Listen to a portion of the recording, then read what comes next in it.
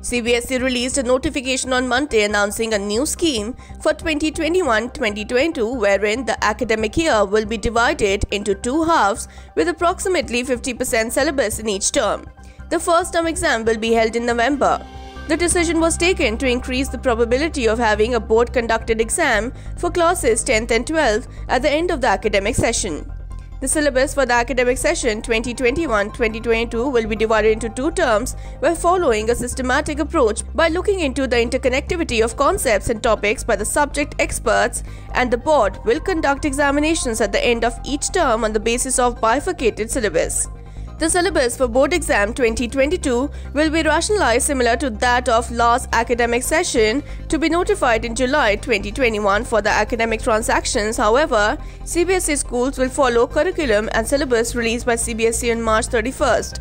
Schools will also use alternative academic calendar and input from the NCERT on transacting the curriculum.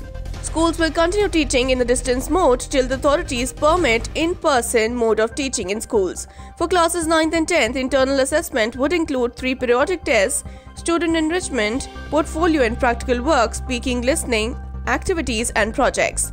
For class 11th and 12th, internal assessment would include end-of-topic or unit tests, exploratory activities, practicals and projects.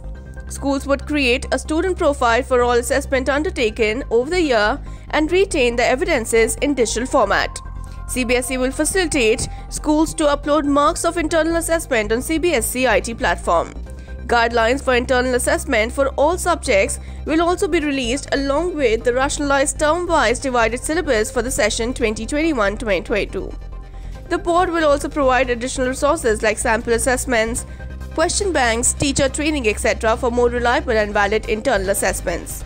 So what do you think about the new CBSE scheme? Share your views with us in the comments below. Your voice matters to us. Subscribe to Oneindia channel and never miss an update.